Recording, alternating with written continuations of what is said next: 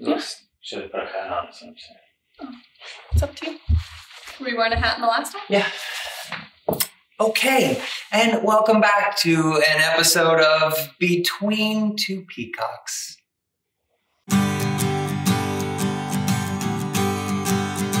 So, to start with, it seems like everybody really enjoyed our last video, which is encouraging for us. yay! We're going to continue on this process as best as we can, and again, try and get through as many people's questions as is possible without making each video really, really long. To start with, we got a question from Charles Carlson on YouTube. It said, great show. Thank you. My dog loves to retrieve, unlike any other I've ever had, but absolutely refuses to hang on to whatever he's carrying once he is near me.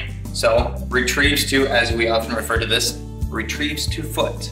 The answer and the best way to work through this would be formal retrieving work. That's going to be taking your dog through the entire process, which involves teaching hold, collar conditioning to hold, teaching fetch, collar conditioning to fetch, and then putting that all together back on the ground. We do have an older video series on this on YouTube that you can go through. It's a fairly involved process, but you will be very happy with the results if you complete it with your dog. Thanks for the question. Our next question is from McMope. Again, if we butcher your hashtags, totally sorry. Recommended dog breed that is a family dog first, and then a water upland dog. Well, a GSP, of course.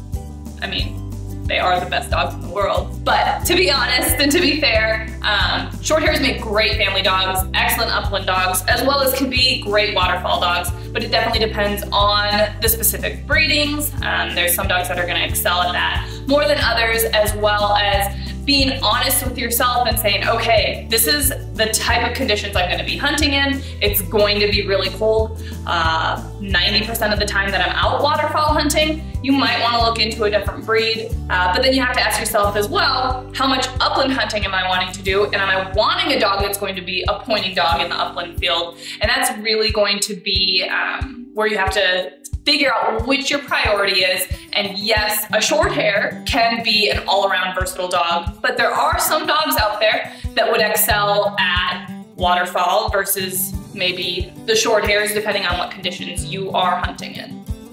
Get a short hair. Get a short hair. Okay, next question is from GSP_fly fishing. It says, what hunt/bird training can be done if you don't have access to birds or areas for gunfire scenario? So training the hunting dog without access to birds or gunfire. I'm gonna just have to say on this one, probably need to find access to birds and areas that have availability of having gunfire. This question's from Facebook, from Chet Coton. Their vet's recommending they free feed their GSP puppies. He says it keeps the dog from being food motivated and virtually eliminates the risk that the dog is obese later in life. What are our thoughts on free feeding versus using the food as a training motivator? Well, with our dogs and short hairs, we want our dogs to be food motivated because that allows us to have something that has a value for them to want to work for, especially when we're starting training and clicker training. Having the food reward mean something is important. So we want dogs to be food motivated.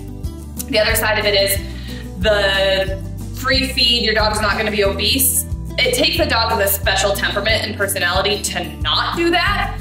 Literally in all of the dogs we've owned over all of the years, I could list maybe one dog that would be able to have done that. Vino? Lucy. And Lucy, yeah, okay, two. And the rest of them would, like Grandpa, gorge themselves until they make themselves sick or fat. So get into a bag of food, eat 30 pounds of it. How, where it goes, I don't know. Yes, so definitely we don't recommend free feed, as well as there's some other things, which is going to lead into a new video that we're gonna have coming out soon on why it's important that dogs don't have the opportunity to pick at their food all day long, where that free feed comes in. The importance of teaching your dog to eat, which is kind of what the veterinarian is recommending the opposite of. Especially with hunting dogs, we need the dogs to eat when the food is offered so that they have the energy needed to train, to hunt hard throughout the day. Yes. And then when the food's offered again in the evening, they have that drive to eat what's given to them so that they can recover and refuel for the next day. If you're on a week-long hunting trip and your dog's like, I'll eat when I feel like it because it'll be there when I want it, your dog's gonna really suffer.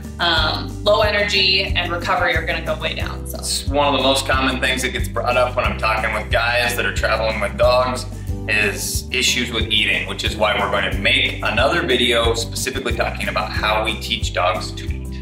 Great question. This question is from Instagram, 1Mron. Do y'all use shock or vibration on the e-collar?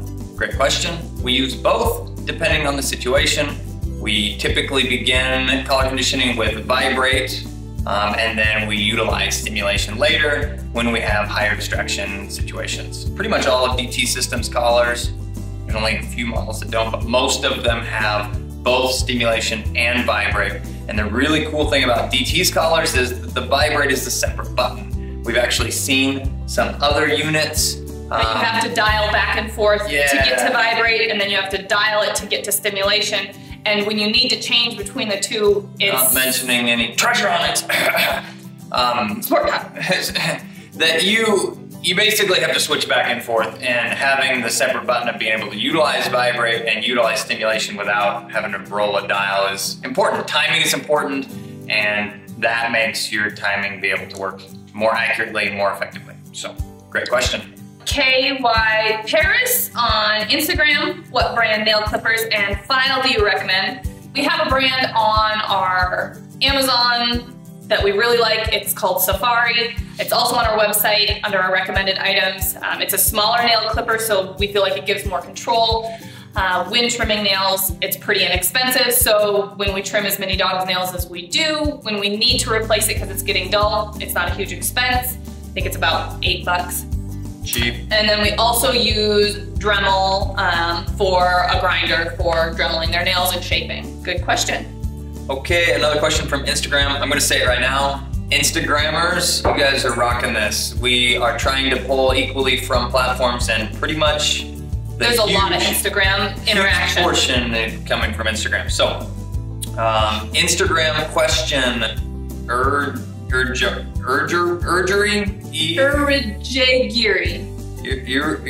yeah. We'll put it on the screen. Do you ever use the e-collar for healing after you've trained with the EasyLead? Absolutely. Now, we actually haven't created a video of this. We've kind of only done videos to start the introduction to our EasyLead, kind of how that process looks. But yes, if you watch our introductory commercial, it talks about having a progressive training system through the EasyLead. You have the halter style to start with, and then you have just a slip style, like your standard slip style leash, and then all the way back out to just a 4.5 foot leash with the standard EasyLead, or a 6 foot leash with the EasyLead XL. So, to answer the question of when do we switch over the collar, once the dog is good at walking, no longer pulling, then we go to just a slip style leash and then start to overlay collar. This would be the transition between needing the muzzle to being able to transition to collar conditioning. It's been a very common question. The theme has been maybe not exact wording, but it's been very common on all of our platforms on how to do this transition with the EasyLead, and it's something that we definitely want to put out there on its own video. I think this week alone, like 6 or 7 people ask it. So that says a video is needed. We will be shooting a video soon. But yes, we do use e-collar for healing. Great question. Next question from Facebook from Carrie Welling. Do you work with setters often? They've been looking for a trainer. They have dual purpose Irish setters, and they're looking for somebody that can work with different breeds. Do we adjust our training when working with different breeds? Yes, so we breed short hairs, and we train a lot of short hairs, but that's not the only breed we train.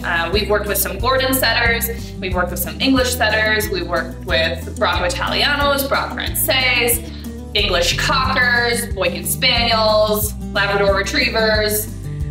The list goes on and on. German Shorthair Pointers, DKs, DDs, Griffons, and all dogs have different personalities. Even within a breed, the dogs have different personalities. So Even short hairs, you know, some of them are a little bit softer temperaments, calmer personalities, some are higher powered, more driven personalities. So it's not just, oh, this is our training style, this is what we do for every dog that walks through the door. We adjust that based on what each dog needs, make modifications, even within a breed, but definitely across breeds as well. To touch on that very quickly, a lot of people have asked us about a book. Why have you guys not written a book about your training philosophies? And it comes right into this, is that we don't believe in a cookie cutter style training program. That would be that we try and cram each individual dog into this is how we train dogs. And when you write a book, you end up being very limited to this is the path you should follow. And our philosophy is that each dog kind of goes along their own path, which is why we've done a training video series with different dogs, so that we can show this dog did this, and this dog did this, and this dog needed this. And people have commented on, hey, so in this series, you did things in a different order. And yes, we did, and that's because those dogs needed those in that order. Usually we try and explain that, but ultimately, yes, we train to each individual dog's needs and where they need help and need everything else. I should have just stopped with we train to each individual dog's needs. Mr. Wordy over here. What do you guys use for flea and tick control? Question is on Instagram by One Man Mosh Pit. I like it. We use Bravecto tablets. Bravecto is a 3-month treatment, and where we're at, we actually treat 9 months out of the year being off December, January, and February, which is when it's cold, frozen, there's no fleas or ticks. So depending on where you're at in the country, that can change a little bit. The further south you are, the more likely you are to need that 12 months out of the year. The further north, you may be able to skip down to even 6 months out of the year. We like it because it's an edible chew. All of our dogs enjoy it as a treat. Yeah. It doesn't leave that oily spot on their back. Don't have to worry about bathing the same. Yep. And it's 3 months, so it's easy to get on a schedule that we can remember, quarterly, that sort of thing. And all of our dogs have done really well on it. We've had really good flea and tick control. But definitely, if you ever have questions, I would also contact your vet and find out what they recommend. But this is what our vet recommends, and we've been very happy with it. And one other side of that that I think gets overlooked sometimes would actually be heartworm preventative. Heartworm is becoming a bigger issue coming out of the south and southeast where there's a lot of mosquitoes, but there are a lot of cases even up into Kansas now. We use ProHeart 12 and ProHeart 6 depending on the age of the dog, and that's a either 6-month or 12-month treatment. But you also need a general dewormer for our hunting dogs. Hunting dogs get into dead things and dirt, and they're more exposed to the potential of needing a general dewormer, usually once to twice a year, again, depending on your area. And I just wanted to hit on one other thing that goes along hand in hand. When you're looking at these medications that are going to be good for a longer amount of time, weight of the dog. The weight of the dog is what determines the dosage for both the ProHeart and the Bravecto. So young puppies, they aren't always a really good candidate for these because they're growing so quickly. They're gonna outgrow the dosage. So, you know, you've got a puppy that's 30 pounds this month. Well, in 6 months, when your ProHeart shot still is supposed to be effective, they're gonna have grown quite a bit. So definitely it's based on weight. So once your dog is fully grown, they're definitely a good time to start these medications. Next question from Instagram. Airy Fairy gave a scenario. Their dog Pickles decided to go on a moose chase. It was very scary. What?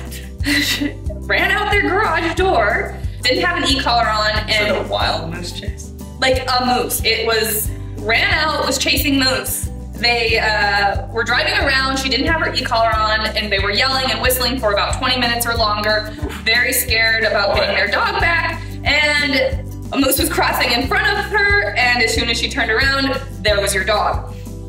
So she scolded her and told her how mom was so scared about the situation, and the question was, what is the best way to discipline without hindering training? Dogs live in the moment. Pickles had the time of her life, chasing moose, romping around in the fresh air, didn't know she was truly doing anything wrong, and then when she does come back, that's not the time to get mad at her, scold her, discipline her, because she doesn't know she's doing anything wrong, by coming to you. So you think about it as your dog just went gallivanting around. Now, if you could have gotten to her, then you bring her home safely. That's great. But when she comes back on her own, if that's when you're like, Pickles, you naughty dog, you're never gonna run away from me again, and you get after her and you scold her, she's gonna think that she's a bad dog from coming to you. And why is she gonna wanna come back the next time she goes on a moose chase? Because these things can happen.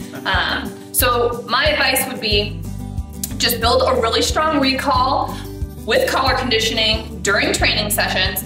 And then if this situation would happen again, when she does come back to you, tell her what a good girl she is, praise her, thank her for coming home, and then bring her back into this, house where it's warm and comfortable. But don't discipline her for when she actually does come back. Correct. I think that's a pretty common thing that we see fairly regularly. People are like, oh, bad dog, he ran away, but they can't actually discipline them until they come back. So now if you think about what you're doing, you're disciplining the dog before coming back to you. So don't do that. The wild moose chase sounds funny now, but I can imagine it would have been very believe scary. how scary it would have been. It says, why do you prefer a GSP to a German Shorthair Pointer or a DD? Well, we already kind of said that they're the best dogs in the world. I will say that the beard is a pretty cool thing. But generally, I would say personality temperaments are different, and I prefer that of the short hair. I feel like they're a really good, well-rounded dog with a lot of mental stability. They're very affectionate and friendly dogs, great family dogs. Now, these are all generalized statements. There's bad eggs in every carton. Oh yeah. Bad apples in every barrel. There's good and bad dogs in every breed. I would say that. There's a spectrum in every breed. The good, the great, the bad. And most of the time, the dogs in the middle. What are you doing? This is my diagram. And we're, for the most part, working with dogs in that general middle end of the spectrum. And I feel like with the dogs that we've worked with, the short hairs are all in that middle end to the upper end of that spectrum. And sometimes we work with other breeds that fall in that middle end to the bottom end on a fairly regular basis. And that's just in overall trainability, biddability, cooperation, affection, like we talked about mental stability, so. Well, Kat hijacked that question, so I get another one from Instagram. M Stanley 333. What's the point of roading? We've gone over this in some of the other videos, but it's not a bad thing to touch on again. Roading is important for a couple different things. One, body condition. Two, pad condition. This is a huge one. We get asked about boots and how do you take care of pads and everything else, and the answer to that is roading. So roading is a good overall conditioning to the dog and preparing them for the hard conditions that we put them through in hunting season. The key to that is no dog should be roaded until their bone structure is more on the mature side. So you're looking at a minimum.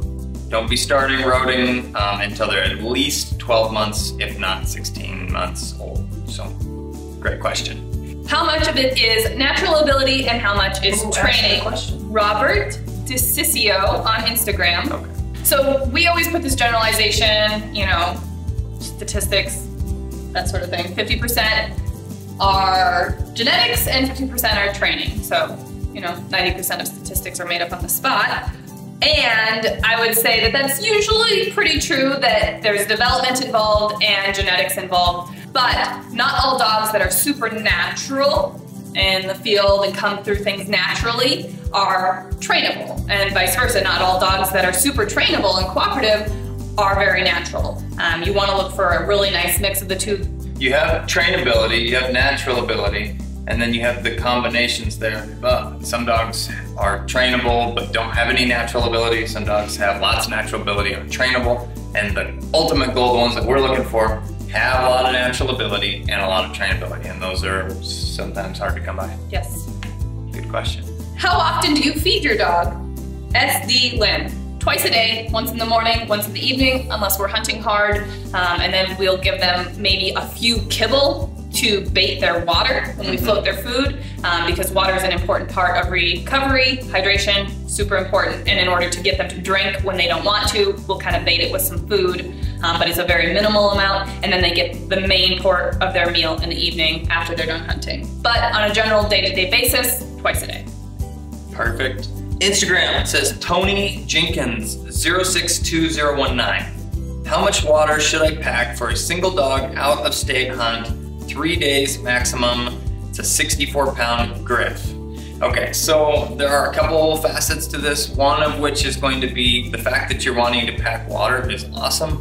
A lot of people, I think, pack a little water and then kind of rely on getting water as they go. And I would say that gut microbiome is pretty drastically affected by the water that the dogs are drinking. And that changing on them drastically can be means for what most people say, oh, it's just road stress. Well, that road stress a lot of times is just due to a change in water, not so much the actual stress of traveling. So as far as how much, I would say a 5-gallon bucket is gonna be a 5-gallon jug, which I use.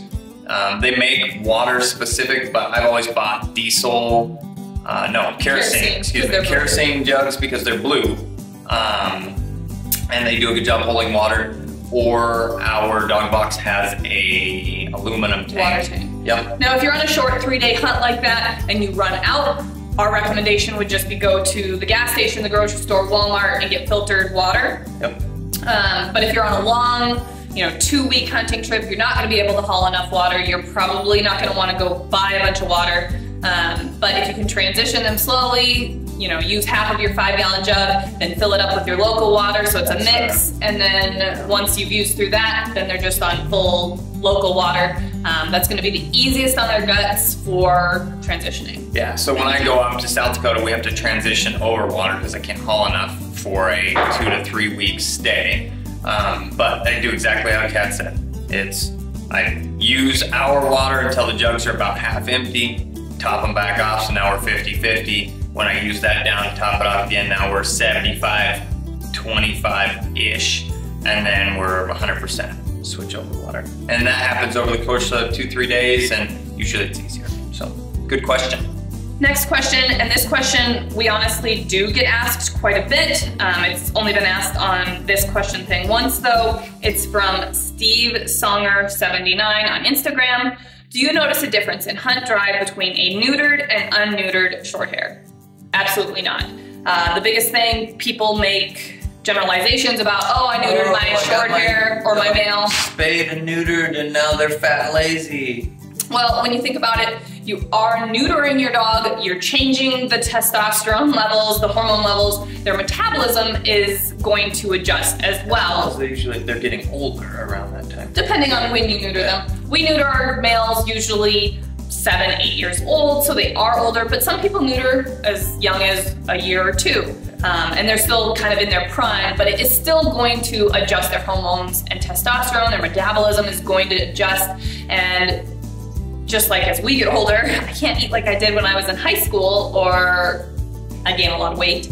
This guy can still do that, so we won't go there. But if you feed your dog more or the same amount and they're getting fat, then they're like, well, I don't have to work as hard. It's harder for me to work because I'm fat. So that's where people get that idea that their drive goes down. They don't hunt as hard. So if you adjust the amount of food that they need to keep them in good body condition, you're not gonna see a change in their drive, their desire, their hunting ability, their energy level. Nick's our male, we neutered him. He is coming on 8 and he still hunts so hard and he's in good shape, but we don't have to feed him quite as much as we used to. He used to be a hard keeper. We would struggle during hunting season to keep weight on him, and between changing diet a little bit as well as his neutering, he is in really great shape and never lets up, hunts hard all day for us. So under exercising and overfeeding makes your dog fat and lazy, not neutering. Yes. Okay. We're time. Like 22 minutes. We probably need to stop now. What? Okay. Hey guys, thanks for joining us today on You Ask and We Answered. We appreciate Between two peacocks. Between two peacocks. We appreciate y'all checking in, watching, and subscribing. Thanks, guys, and we will catch you next time.